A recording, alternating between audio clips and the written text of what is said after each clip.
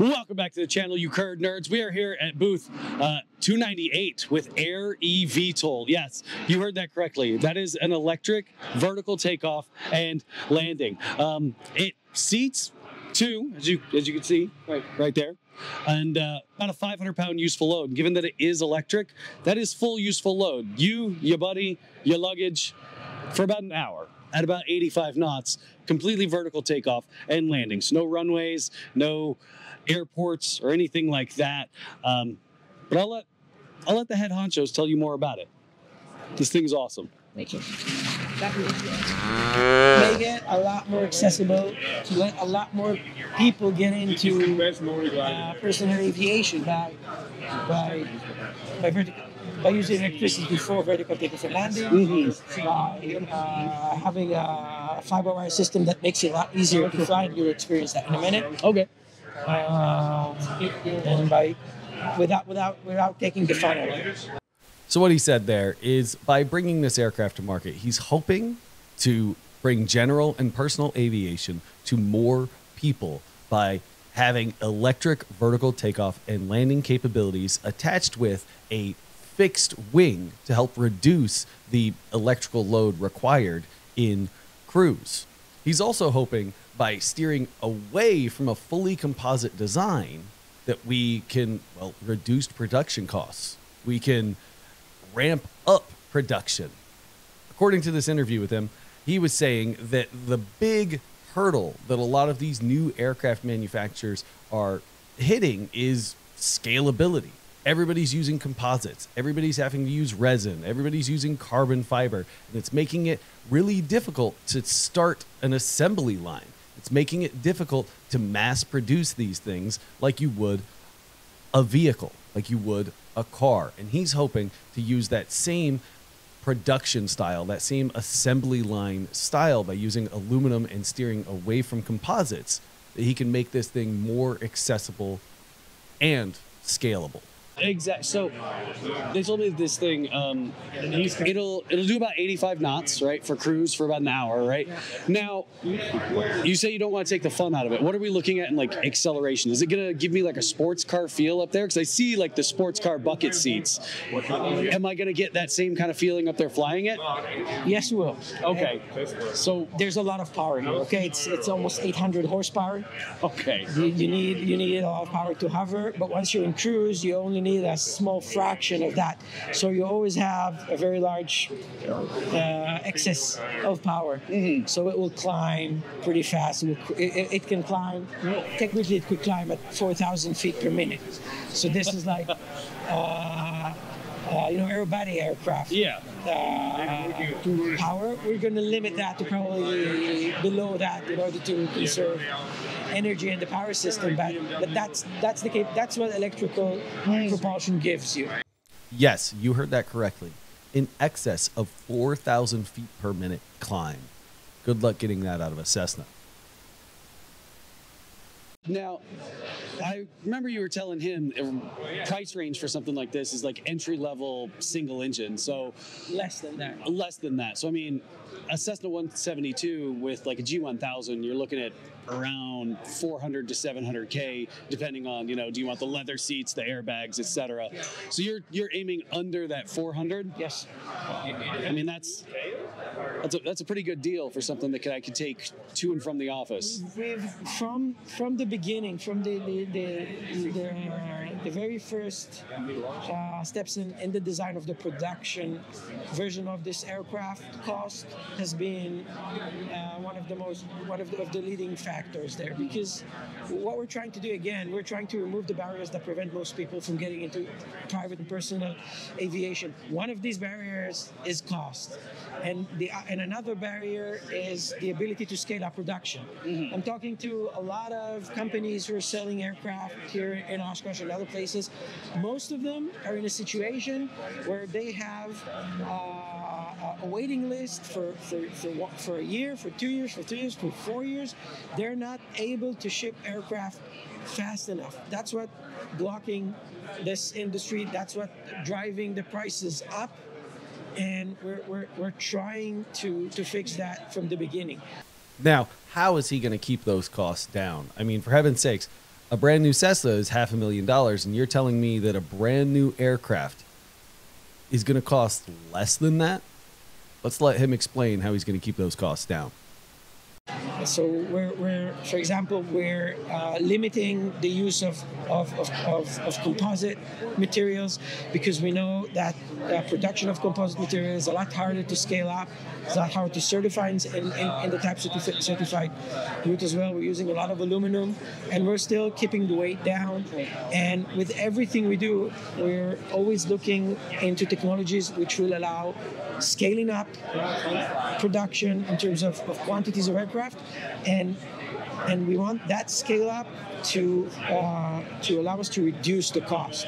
Okay, because many aircraft today are designed in a way that even if you're trying to scale up, you usually need to build another factory next to the existing one. You're not bringing the cost per unit down when you're doing that because you're doubling everything. Mm-hmm. But if you have an airframe that is designed so that it can be manufactured with less manual labor, in an assembly line which is a lot more similar to what you see in the automotive world, then once you have enough orders, you can scale up to those techniques, and then you're driving the price per unit down. All right, now enough of me talking about it and showing B-roll. He's actually got a simulator, a VR simulator for this multi-rotor aircraft. You decide what you're going to call it. And I'm actually going to hop in and fly this thing. Now, I do have experience flying multi-rotors. I used to race FPV drones probably about a decade ago. Now they're way too fast and way too expensive for me. But this thing flies a little bit differently than a drone. I kept reaching for controls that I would expect in an FPV drone. And here he is explaining all the different flight modes and how this thing is incredibly safe and intuitive. And what you'll see is that it's a lot simpler to operate than any other aircraft. There are no rudder pedals. You fly it with a single joystick and pulling a trigger and pushing one button.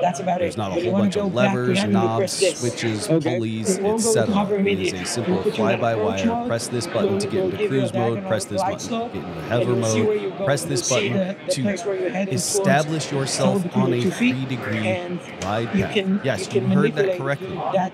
Gone are the days of actually having to power for descent rate, pitch for airspeed. You press a button, pointing it at a runway, it will take you to that runway. Okay, as so long as that runway it's really just roughly a point the airplane where or point the multi-rotor where you want it to go. And it's more than that, and you'll see when you'll be there. Okay. So it still feels like something that Imagine how weird it would be for a controller to go, hey, do you, boo-boo? I got no idea what that thing's doing. But instead, I fly the Airbus, and the Airbus flies like a video game. Okay, so it feels like this is going to be a pretty weird mix between knots on the base. I can aircraft do and 70 knots on the approach with a 3-degree path. multi-rotor. So don't worry about to swap between modes. Trigger? Like an aircraft no, trigger is for cruise, and this one's back to hover through approach. Okay. Once you're low enough, it will automatically go into hover. If you want to go to hover before that, you take the stick all the way back. So now we're going to hover immediately. That's it. Okay. Yeah. It's like an aborted take or an aborted landing. If you're approaching someone and you're overshooting and you have something in front of you, you take the stick all the way back. It will start climbing, but it will also go to hover. Okay. That's intuitive. It's like, oh shit. That's the idea. That's pretty genius. All right. Let's shut this out. I'll put you to reset the position. Just a second. All right. Okay, just look forward for a minute. I'm going to reset the view. That's it. You good? Good. Second. We can take off. Press with your thumb up. Okay. Oh, that is. So now I'm in hover mode. It's going to hang out here. Yeah. So I can go forward. It'll give me some tilt. You can twist it and you can change heading. Yeah. Once you're good to go, center the stick and press the trigger once. And that will send me towards cruise mode. Yeah, which is a simple pitch trim that Oh, and it just... nothing tilts, nothing changes in the aircraft. It's like a drone. Oh, now... Once you have speed, now, if you pull back, you'll climb. If you push forward, you'll dive, and you already figure out how to turn. Now, how do I go faster? Like, I'm in Hold the cruise. trigger for a few seconds, and you see that trim down. Don't let it go, and you're good. Oh. This is your maximum. It will take you to around 110 knots. Oh, it'll take me up to about, yeah, I'm seeing on my airspeed tape, red line is 120, so it'll keep me below that. And I'm seeing, I pull the trigger, the aircraft pitches down. But you're at the maximum now.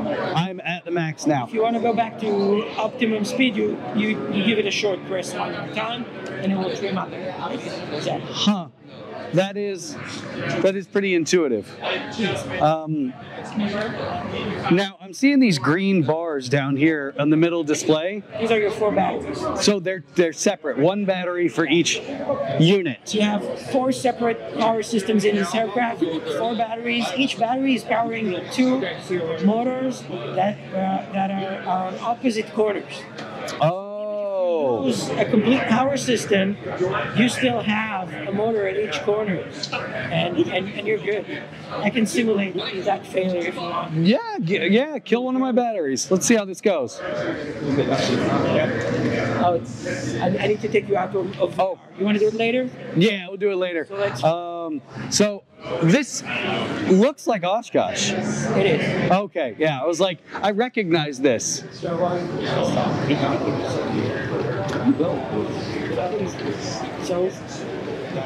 You know, I could definitely see how this would be nice if I lived in these little houses and neighborhood and whatnot, and I needed to like, you want to land in the backyard of one of these houses? sure, let me see if I can find one I like.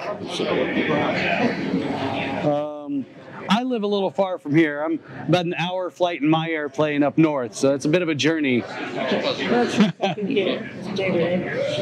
So, Point the aircraft towards somewhere a little further. Yeah, there's a green patch. Right Yeah. for you. And now press this once and keep the stick centered. Give it a minute. Keep it centered. It reduces speed and it's going into an approach mode. okay. How you go to reduce speed, and once it's found the right speed, it will go into an approach mode. And you can see that you're heading toward the spot right between your 2 feet. And you can yaw in order to adjust that. Oh. Pull the stick back a little if you want it shallower. You can push it forward if you want it steeper. Oh, that is a super intuitive way to land. Now, if I'm seeing trees, I'm like, no, I can't do Pull it this. back all the way, that's it. And now it stops you midair. Now you're hovering here, and the aircraft is waiting for you to either press the trigger and go around, or find a place where you Find a suitable landing. Oh. So, that's pretty funny. There's a 7-Eleven over there. I am kind of curious if I could land on the roof of that 7-Eleven. I'm not sure that houses are probably get expanded on it. But we can land in the junction. In this intersection? Yeah, this intersection seems like a pretty good spot. I would. Don't worry about the price. No, just hold it down, keep the stick centered, and it will send you down gently.